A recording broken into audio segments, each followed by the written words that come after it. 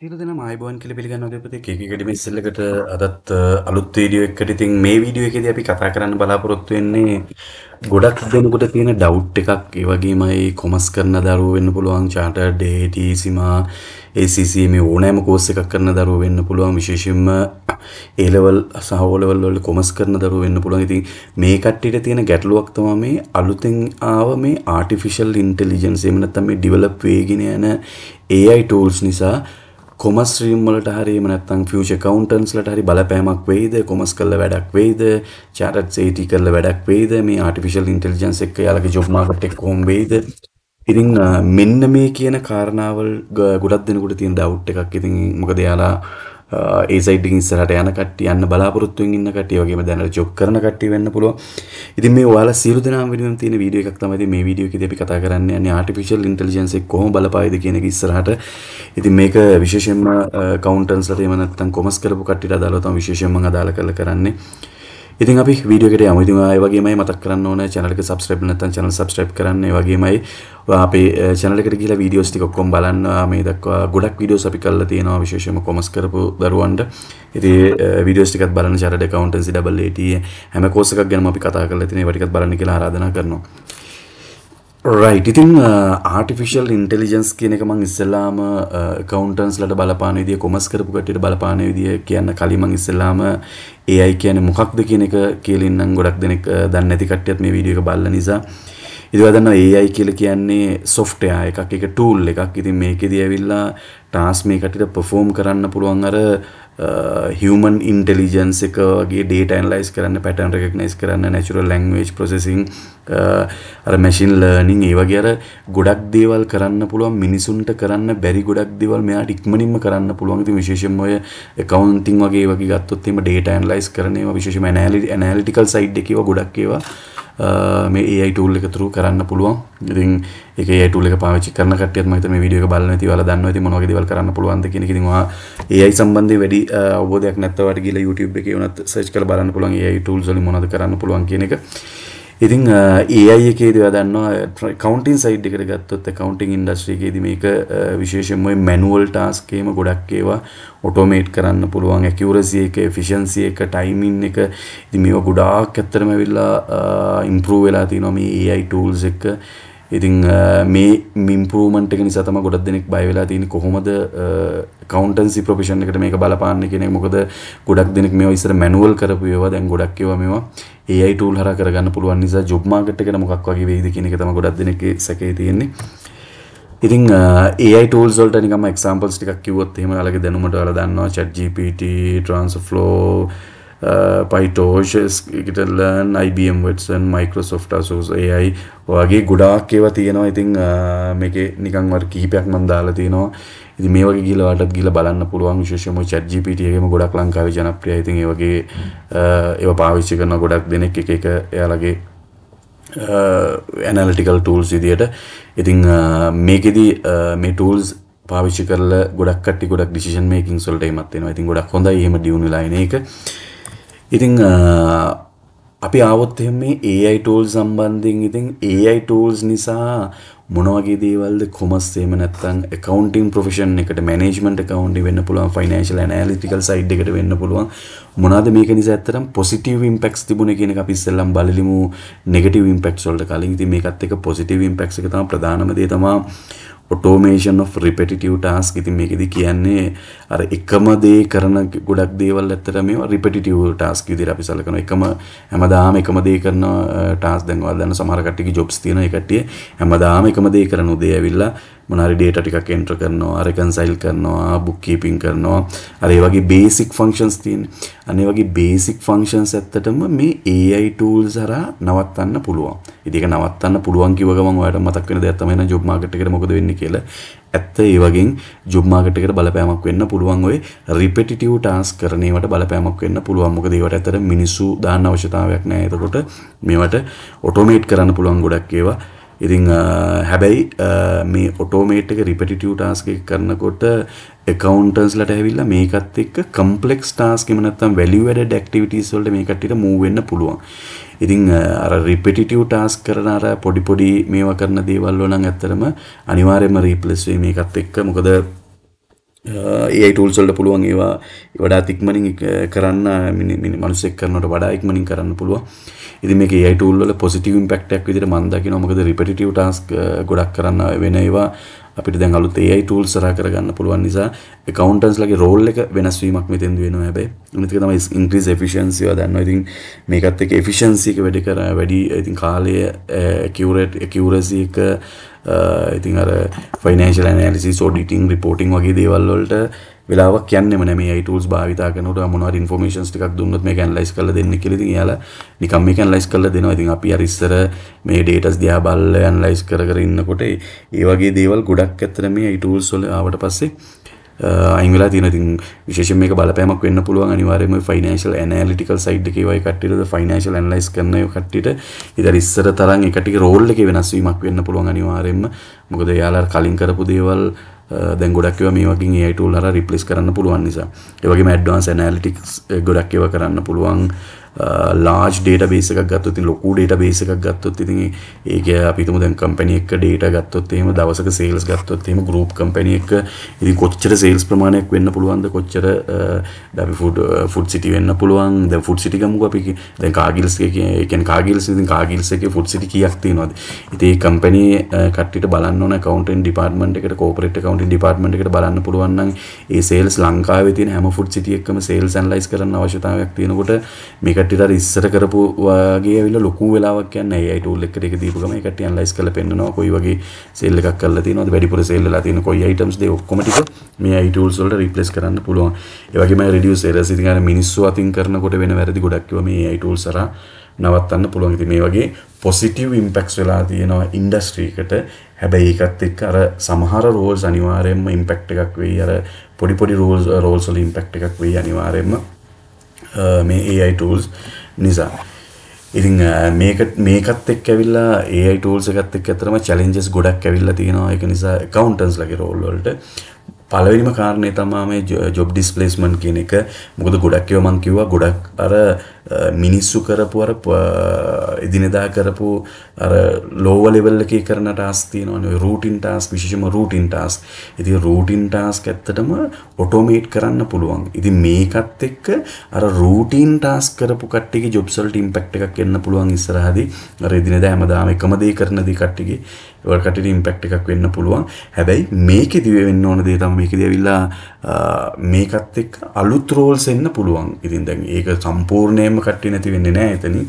ඒකත් එක්ක අලුත් දේවල් අලුත් විදිහට ඇවිල්ලා මිනිසුන්ගේ ඉන්වෝල්ව්මන්ට් එකක් මෙතෙන් අනිවාර්යයෙන්ම දෙන්න වෙයි. ඉතින් මේකත් එක්ක මම කියන උත්සාහ කරන්නේ ඉතින් AI ආව කියලා accounts කට්ටිය ඇවිල්ලා ඔක්කොම එකගේ job එක නැති වෙන්නේ නැහැ එතන. ඒ කට්ටියගේ job එකේ කරන විදිහ වෙනස් වෙයි. අර ඒ කට්ටියගේ ඉන්වෝල්ව්මන්ට් එක වෙනස් වෙයි. ඉතින් ගොඩාක් වෙලාවට අර ඇනලයිස් කරලා දුන්නාට පස්සේ ඒ වගේ ඇනලයිස් කරන විදිය ඊට පස්සේ ඒවා ක්‍රියේටිව් තින්කින් ඉතින් ඒවා ඇවිල්ලා AI වලට හැකියාවක් නැහැ. ඉතින් ඒක නිසා AI වලට ලොකු බලපෑමක් කරන්න පුළුවන් සමහර areas වලට. හැබැයි සමහර areas වලට accountants ලගේ job roles ඉස්සරහදී වෙනස් වෙයි අනිවාර්යයෙන්ම. ඉතින් ethical concern එකක් කොහොමද තියෙනවා. ඉතින් challenge එකක් තමයි ඉතින් AI පාවිච්චි කරලා accounting data analyze කරනකොට ඒක ethically සමහර ඒ වගේ ගැටලුවක් තියෙනවා. ඔය bias data වල සම්බන්ධයෙන් ඉතින් transparency එකයි ඒ වගේ algorithm වලින් ඉව ගන්න විදිහයි මේවා potential misuse කරන්න පුළුවන් හැකියාවක් තියෙන ඒවත් එක්ක අර ethically ගැටලුවක් තියෙනවා. ඉතින් ඕන කෙනෙකුට ඉතින් අර data available තියෙන data වලට මේ AI එකට ගිහිල්ලා බලලා එයාලා analyze කරලා දෙන්න පුළුවන් නිසා සමහර අර ethical ගැටලු වෙන්න පුළුවන් තව company එකක ඒවා analyze කරනකොට එහෙම. number 3 විදියට challenge එකක් තමයි accountants ලට එන්න පුළුවන් skill upgradation එකක්. ඒ කියන්නේ මේකෙදී අර AI technology එකත් එක්ක ඔයාට යන්න බැයි නම් අන්න ඒ වෙලාවට ඔයා fail වෙන්න පුළුවන්. ඉතින් මේකෙදී කොමර්ස් කරන කට්ටියට බලපෑමක් හරි එහෙම නැත්නම් accountants ලට බලපෑමක් නෙවෙයි ඇත්තටම වෙන්නේ. ඔයා මේ අලුත් technology එකත් එක්ක ගියේ නැත්නම් ඔයාට බලපෑමක් වෙනවා. ඉතින් මේ AI එක accounts වලට විතරක් නෙවෙයි මේක ඕනෑම industry එකකට ඕනෑම profession එකකට බලපෑමක් වෙන්න පුළුවන්. ඉතින් මේක දැන් marketing side එකේ කට්ටිය ගත්තත් marketing side වලත් ඒ කට්ටියගෙත් ඇවිල්ලා ගොඩක් ඒවා market analyze කරන ඒවා trend analyze කරන ඒවා ඒ ඔක්කොම ඉතින් AI කෙනෙකුට දීපු ගමන් ඒ ඔක්කොම ටික දාන්න පුළුවන්. ඉතින් HR department එකක් ගත්තත් HR department එකේ ඉතින් payroll හදන එක ඒවා ඊට පස්සේ මේකට ඇටෙන්ඩන්ස් ඩේටා ඇනලයිස් කරනවා, ඇටෙන්ඩන්ස් තියාගන්නවා, ඕවර් ටයිම් කැල්කියුලේට් කරනවා, මේ ඔක්කොම ටික ඇවිල්ලා AI කෙනෙක් කරා දාන්න පුළුවන්. ඉතින් මේක AI කියන එක එක ප්‍රොෆෙෂන් එකකට බලපාන දෙයක් නෙවෙයි. මේක හැම ප්‍රොෆෙෂන් එකකටම බලපානවා. ඒවා හැබැයි ඒක එක එක විදිහට බලපෑමක් වෙන්න පුළුවන්. ඒවා අඩු වැඩි විදිහට. ඉතින් මේක ෆයිනෑන්ස් වලටත් බලපානවා, HR වලටත් බලපානවා, මාකටිං වලටත් බලපානවා. ඉතින් හැම ඩිපාර්ට්මන්ට් එකකට මේකේ බලපෑමක් තියෙනවා. AI වල එයාලගේ රෝල්ස් වල වෙනස් වීමක් අනිවාර්යයෙන්ම වෙයි. ඉතින් තව චැලෙන්ජ් එකක් තමයි security and privacy concern එකක් කොහොමද තියෙනවා. ඉතින් මේ dataස් වල security data ඉස්සරහදී අනිවාර්යයෙන් මේ AI tool පාවිච්චි කරාට ඉතින් ඔයාට ලොකු controls ටිකක් ඉස්සරහදී එයි. ඉතින් අපිට ඕන විදිහට AI tool පාවිච්චි කරන්න බැරි වෙයි වගේ limitations ටිකක් ඉස්සරහදී මේක මොකද මේවා monitor කරන්න ගත්තට පස්සේ මිනිසුන්ට ඉම්පැක්ට් එකක් නොවෙන්න තමයි අනිවාර්යයෙන් මේවා ඩෙවලොප් කරන්න. ඉතින් ඒකත් එක්ක ඇවිල්ලා අනිවාර්යයෙන් ඉතින් ඉස්සරහදී මම හිතන්නේ අනිවාර්යයෙන් මේවට ඒ කියන්නේ රජයෙන් හරි එහෙම නැත්නම් ඒ වගේ පාලනය කරන කට්ටියකින් හරි අනිවාර්යයෙන්ම කන්ට්‍රෝල්ස් ටිකක් ඒ කියලා මම හිතනවා. ඉතින් AI tool එකත් එක්ක මම කිව්වා ඉතින් වෙන්නේ ප්‍රධාන වශයෙන්ම අර routine task වලට අනිවාර්යයෙන්ම replacement එකක්. ඉතින් ඒකත් එක්ක job market එකට යම් බලපෑමක් වෙයි නෑ කියන්න බෑ. එතන මොකද ඒ කට්ටියගේ routine works ඇවිල්ලා machine එකකින් replace කරාම ඉතින් ඩයිසරයක් කවුරුත් human කෙනෙක් දාන්න අවශ්‍යතාවයක් ඉන්නේ නෑ. හැබැයි accountants ලගේ role එක වෙනස් වෙන්නේ නෑ. accountant කෙනෙක් වුණාට පස්සේ ඔයාගේ accountants කෙනෙක් වුණාගේ role එක වෙනස් වෙනවා. ඉතින් ඒ role එකත් එක්ක යන්නම අනිවාර්යයෙන්ම AI ගැන ටිකක් ගැඹුරින් අධ්‍යයනය කරනවා. විශේෂයෙන්ම ඉස්කෝලේ යන දරුවෙක් නෑ නැත්නම් චාරට් හරි මොනවා හරි AT හරි කරන දරුවෙක් නම් අනිවාර්යයෙන් මේවත් එක්ක ඉන්න අලුත් ටෙක්නොලොජි එකත් එක්ක ඉන්න කියලා කියනවා. නැත්නම් ඔයාලට ගැටලුවක් වෙන්න පුළුවන්. ඉතින් වෙනස් වෙන්න පුළුවන් ටාස්ක් කීපයක් මම මෙතන දාලා තියෙනවා. ඉතින් පළවෙනි එක තමයි කරන්ට් රෝල් එකක්, ඊට පස්සේ ඒක ෆියුචර් රෝල් එක මොන වගේ වෙයිද කියන එක. ඉතින් දැන් ගොඩ දාන්න කීපයක් මම කිව්වොත් ඉතින් රිපිටිටිව් ටාස්ක් මම කිව්වා වෙනස් වෙන්න පුළුවන් කියලා. ඒ කියන්නේ එකම දේ ඇවිල්ලා හැමදාම කරන දේවල් දැන් වෙනස් වෙන්න පුළුවන් ඒවා. ඉතින් accountants ලැබිලා ගොඩාක් time එකක් වෙන් කරනවා. ඇවිල්ලා දැන් තියෙන dataත් එක්ක ඇවිල්ලා data enter කරන්න, ඒව analyze කරන්න, reconciliations හදන්න. ඒවට current role එක විදිහට ඒ කට්ටිය ලොකුට වෙලාවක් ගන්නවා accountantsලා. ඉතින් future එකේදී ඒක වෙන්නේ නැහැ අනිවාර්යයෙන්ම. future එකේදී අනිවාර්යයෙන් මේක automate කරාට පස්සේ accountants ලට ඒ කට්ටියගේ role එක වෙනස් වෙයි. strategic and analytical aspect එක තමයි යාළුවා බලන්න වෙන්නේ. කියන්නේ financial manage කරන විදිය කොහොමද. දැන් එයා data analyze කරලා AI එකෙන් analyze කරලා දුන්නාට පස්සේ ඒක practically apply කරන්නේ කොහොමද කියන එක තමයි අර repetitive task වලදී බලපෑමක් වෙන්නේ. ඉතින් මේ වගේ task වලට අනිවාර්යයෙන්ම job market එකට බලපෑමක් වෙයි repetitive jobs කරන කට්ටියට. දෙක data analysis and interpretation එක ඊළඟ එක. ඉතින් දැනට ඇවිල්ලා data analyze කරද්දී දන්නවා ලොකු වෙලාවක් ගන්නවා. සමහරවිට manual කරනවා, සමහරවිට excel වල මොකක් හරි function එකක් දාලා කරනවා. ඉතින් ඒවා දැන් ඉස්සරහට කරන්න අවශ්‍යතාවයක් නැහැ. future role එකේදී අනිවාර්යයෙන් මේවා ඕනෑම large data එකක් analyze කරලා ඇවිල්ලා pattern identify කරලා එහෙම accountants වලට දෙන්න පුළුවන්. ඉතින් මේකෙදිත් ඇවිල්ලා informed decision making වලදී කියන්නේ accountants ලට හරිම ලේසි වෙයි ඉස්සරහට එයාලගේ performance ගොඩක් පෙන්වන්න පුළුවන් වෙයි මේකත් එක්ක. මේ විශේෂයෙන්ම data analysis පැත්තෙන් ගත්තොත් එහෙම company එකට ලොකු input එකක් දෙන්න පුළුවන් වෙයි අනිවාර්යයෙන්ම AI tools හරියට accountants ලා පාවිච්චි කරොත්. ඉතින් risk management එක ගත්තොත් අපි දන්නවා ඕනෑම financial risk වෙන්න පුළුවන්, treasury risk වෙන්න පුළුවන්, ඒ කියන්නේ exchange risk වෙන්න පුළුවන්, political risk වගේ risk analysis එකක් දැනට කරනවා current role එකක් විදියට. ඉතින් මේක AI කෙනෙක් පාවිච්චි කරාට පස්සේ අර ඒ කට්ටියගේ ඒක ඇනලයිස් කරන්නේ risk එක අර real time data පාවිච්චි කරලා potential risk එක ඒ කට්ටියට predict කරලා සමහරවිට ඒ කට්ටිය ඇවිල්ලා suggest කරනවා සමහරවිට preventive measures මෙන්න මේක මෙහෙම කරොත් මේක අඩු කරගන්න පුළුවන් වෙයි කියලා. සමහර roles වලට මේ කට්ටිය සමහර functions වලට මේ කට්ටිය කියනවා මේක මෙහෙ වගේ risk එකක් තියෙනවා මේක මෙහෙම කරන්න කියලා. ඉතින් ඒක accountants ලට ඇවිල්ලා අර ගොඩක් වෙලාවට මේ role එකත් එක්ක මේ අර risk management එක AI කරන එකත් එක්ක accountants ලගේ role එක ඉස්සරහදී ගොඩක් වෙලාවට advisory role එකක් වෙයි. ඉතින් ඒ කට්ටිය risk එක identify කරනවා, assess කරනවා. ඉතින් ඒක ඇවිල්ලා human being කෙනෙක් විදියට ඒක advisory role එකක් තමයි ගොඩක් වෙලාවට කරන්න වෙන්නේ ඉස්සරහට. ඉතින් cyber security and data integrity එක ගත්තොත් එහෙම ඔයා දන්නවා data වල integrity එක and financial data එක crucial accountants ලට integrity එක විශේෂයෙන්ම ඒ risk එක කියන්නේ company එක වෙන්න පුළුවන්, company insider information එහෙම තියෙන්න පුළුවන්. ඉතින් company ඇතුලේ තියෙන informations ඔක්කොම ටික accountants ලා තමයි ගොඩක් ඒවා තියෙන්නේ. දැන් කට්ටියගේ salaries වෙන්න පුළුවන්, CEO ගේ salary එක වෙන්න පුළුවන්, managers ලාගේ salary වෙන්න පුළුවන්. ඔක්කොම දන්නේ ඇත්තටම accountants ලා. ඉතින් ඒවා AI එක පාවිච්චි කරනකොට පොඩි ගැටලුවක් එන්න පුළුවන් ඉතින් මේ සම්බන්ධයෙන්. ඉතින් අර මොකද ඇල්ගොරිතම් එකෙන් එක විදිහට තමයි මේවා ගන්න. ඉතින් අර data වල integrity එක ensure කරන එක accountant ගේ job එකක් වෙයි AI පාවිච්චි කරත්. මොකද ඒක winning AI කෙනෙක් එක ගත්තොත් තව company එකේ informations ගන්න පුළුවන් වුණොත් ඉතින් ඒ වගේ developments ආවොත් එහෙම ලොකු ගැටලුවක් වෙන්න පුළුවන්. ඉතින් ඒව සම්බන්ධයෙන් අනිවාර්යයෙන් මම කලින් කිව්වා වගේ ඉතින් controls එයි. Customize financial planning. ඒ කියන්නේ financial plan කරනවා අපි දැන් මූල්‍ය මුදල් සම්බන්ධයෙන් ගත්තොත් මුදල් මේ areas වලට යවන්න ඕන මේ ඒවට දැන් හෙට අපිට මොනවාරි payments ටිකක් තියෙනවනේ payments වලට අදාළ මෙච්චර මුදල් ප්‍රමාණයක් මේ account එකෙන් මේක මාරු කරන්න ඕනේ කියලා තියෙන්න පුළුවන්. ඉතින් financial data එහෙම තමයි ගොඩක් වෙලාවට ඒකට පාවිච්චි කරන්නේ. ඒකට trends එහෙම පාවිච්චි කරන සමහරවිට පෞද්ගලික කාලේ කොහොමච්චර sale එකක් ආවද මේ මාසේ කොච්චර sale එකක් එයිද ඒ වගේ අර financial plan කරද්දි ගොඩක් වෙලාවට මේක වැදගත් වෙන විශේෂයෙන්ම cash flow management වල වගේ එහෙම ගත්තොත් එහෙම. ඉතින් මේක AI වලින් ලේසියෙන් කරගන්න පුළුවන් accountants ලාට. ඉතින් මේක financial planning එක ඒ කට්ටියගේ role එක ඉස්සර calculate කරපුවා calculate කරන්න ඕනේ නැහැ. හැබැයි decision making එක ගොඩක් වෙලාවට තමයි ගන්න තියෙන accountants ලාට.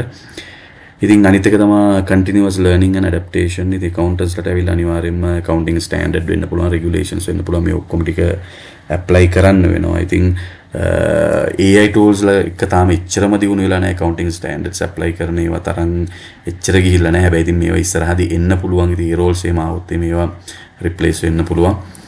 ඒ වගේම client interpretations සම්බන්ධ වෙන්න පුළුවන්. ethical consideration එක අපි කතා කරා. ඔයගේ බලපෑමක් වෙන්න පුළුවන් මේවත් එක්ක. ඉතින් ඔන්න ඔයක තමයි සාමාන්‍ය වෙන්න පුළුවන් බලපෑම. ඉතින් මේක සම්බන්ධයෙන් ලංකාවේ විතරක් නෙවෙයි ඔයාලා විතරක් නෙවෙයි හැමෝම කතා කරන දෙයක්. මේක experts ලාගේ opinions පවා මේ සම්බන්ධයෙන් දීලා තියෙනවා.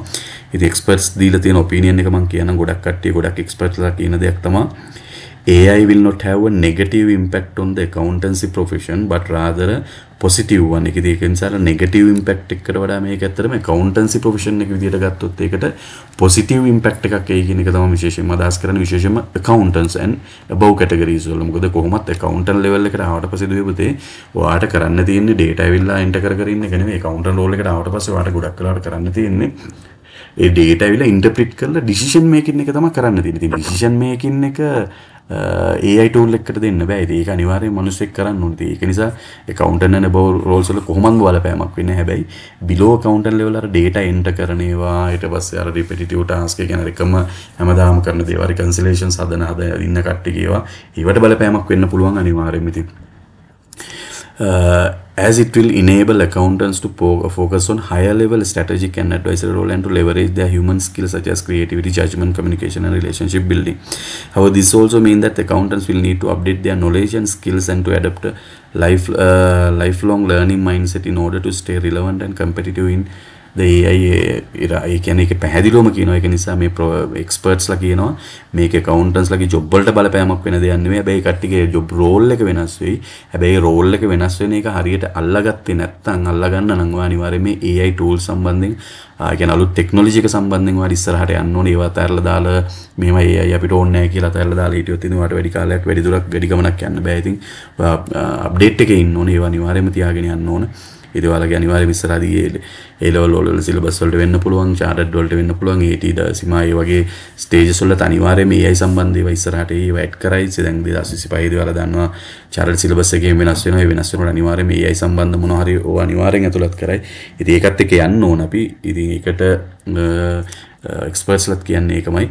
ඉතින් ගොඩක් වෙලාවට මේකෙදි කියලා කියනවා while accountants worried about whether they are designed to be replaced by a machine, the more pressing issue of the accounting profession is the steadily increasing shortage of accountants.